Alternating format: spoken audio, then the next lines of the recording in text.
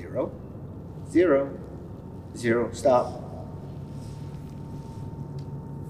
Those are crunches. This is the Army. We don't do crunches here. It's working my abs, sir. Right, but it's still not doing a full sit-up.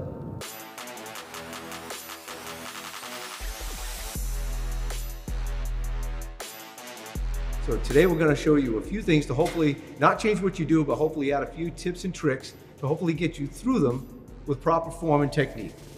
We're going to show you the incorrect way of doing it, which is the way most people do it, where her legs are at a 45-degree angle, her feet are flat, which puts a lot of pressure on the quads.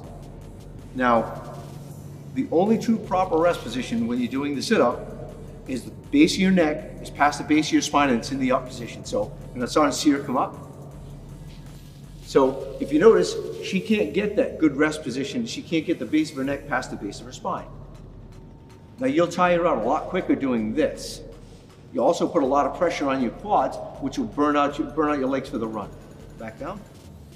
So the trick here is she's gonna go back and move her feet out, get that good 90-degree angle. She's gonna get the heels, or the only thing that's to remain touching the ground is the heels. So she's gonna bring her feet up, okay? Now what that's gonna do is it's gonna spread her body out so you're not so compressed. It's gonna allow you to get a good rhythm going. So come all the way up.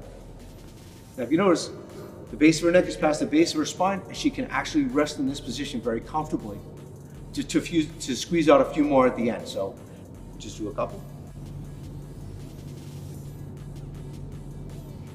Now this is the proper Army sit-up.